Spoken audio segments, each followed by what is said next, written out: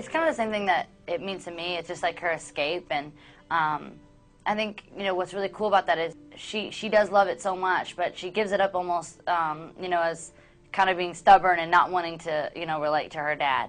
And what I love is how they have that bond and how slowly she starts to open up to the piano as soon as she starts opening up to her dad again. I think that's a really beautiful turn point in the story.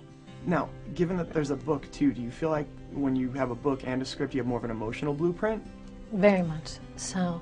But Nicholas, he could have just written the script, and I think he would have put as much of the emotion and feeling and depth into it had he not written a book. It's just a bonus, I think, for fans. You know, I read it, and I really liked it. Thought it had really good messages of love in there, and family and friendship. I think all Nicholas books do, and all his stories do. How different are writing a script and writing a novel for you? In some ways, writing a script is much easier because, it's shorter. It's only about a third or a quarter of the length. And you're allowed to tell, not show, because it's the actor's job to do all the showing. In other words, you're farming out part of the major challenge of writing just by putting it on paper. She walks in the door angry. You know, I can't write that sentence in a novel. I have to show the anger. Well, I know that Miley will show that anger, so it's easy. So what initially resonated with you about Will?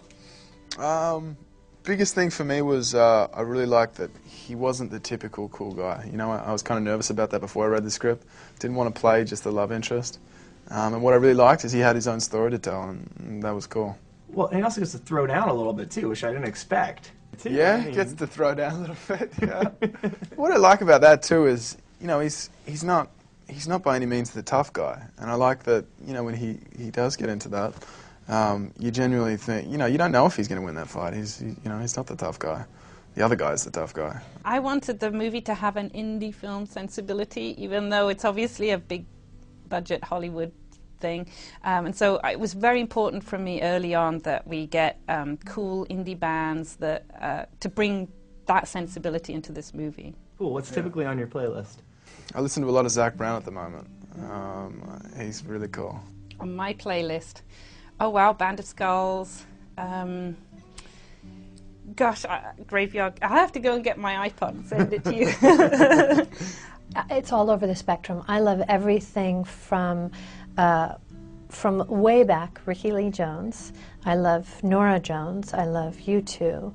I love all the old rock and roll, Elton John and Led Zeppelin. I like rock, I like country western, I like Bob Marley, for goodness sake. So, you know, when I'm feeling like I need a break, I'll generally put on some Bob Marley. You know, I listen to a lot of Nirvana and a lot of Radiohead, and that's kind of some of the stuff that, you know, I was thinking she would listen to. And so we picked songs that we thought would go along well. And I mean, the movie has such amazing songs and amazing artists that we have in there, and it's great. Now, which Nirvana songs do you always go back to? I'm just curious. It's actually really funny. My brother is 15, and he's in like a Nirvana tribute band.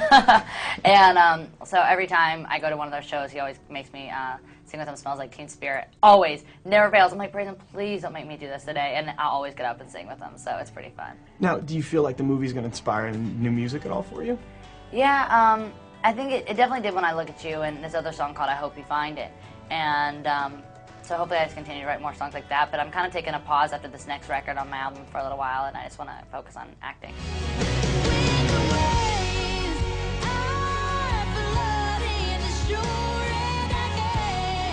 Sometimes you have to be apart from people you love, but that doesn't mean you love them any less. Sometimes it even makes you love them more.